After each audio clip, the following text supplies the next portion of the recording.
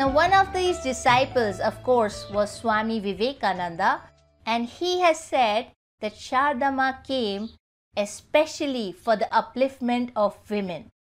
And Swamiji has said that after the advent of Sarada Ma, women will come to the forefront.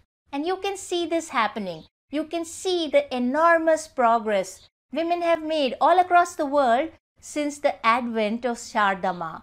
In India particularly, they have gone from being married off by the age of 12 or 13, which was common in Sarada Ma's time. That was the norm. They've gone from this, they've gone from dying in childbirth at the age of 15 or 16. They've gone from being uneducated and deprived of learning to being teachers, fighter pilots, doctors and scientists.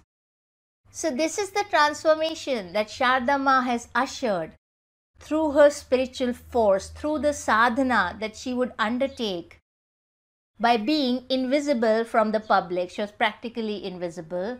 Very few people in her time realized her greatness.